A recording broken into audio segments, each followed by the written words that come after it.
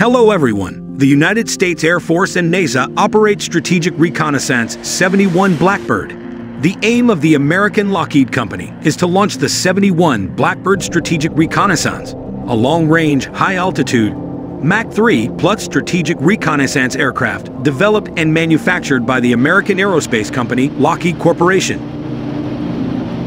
The SR-71 designation is a continuation of the bomber series. The last aircraft built using the series was the XB-70 Valkyrie. The SR-71 was designed to minimize its radar cross-section, an early attempt at stealth design.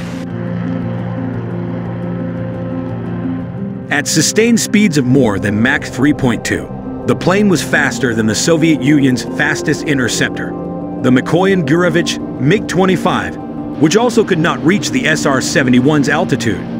During its service life, no SR-71 was ever shot down.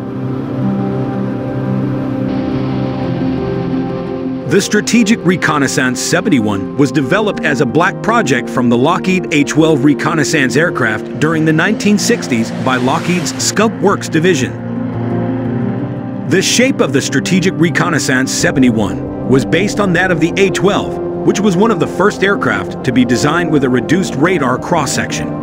Initially, a bomber variant of the A-12 was requested by Curtis LeMay before the program was focused solely on reconnaissance. Mission equipment for the reconnaissance role included signals intelligence sensors, side-looking airborne radar, and a camera. The Strategic Reconnaissance 71 was both longer and heavier than the A-12. The Strategic Reconnaissance 71 existence was revealed to the public on 24 July 1964 and entered service in January 1966.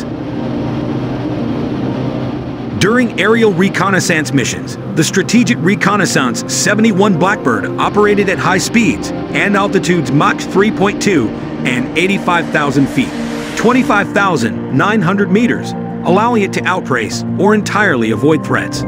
If a surface-to-air missile launch was detected, the standard evasive action was simply to accelerate and outpace the missile.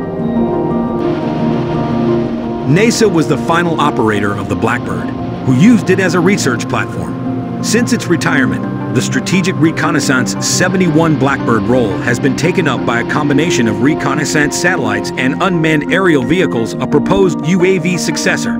The Strategic Reconnaissance 71 Blackbird is under development by Lockheed Martin and scheduled to fly in 2025. The Strategic Reconnaissance 71 has several nicknames, including Blackbird and Habu. As of 2023, the SR-71 holds the world record. It's set in 1976 as the fastest air-breathing manned aircraft, previously held by the related Lockheed UAF-12. Thanks for watching. See you the next videos.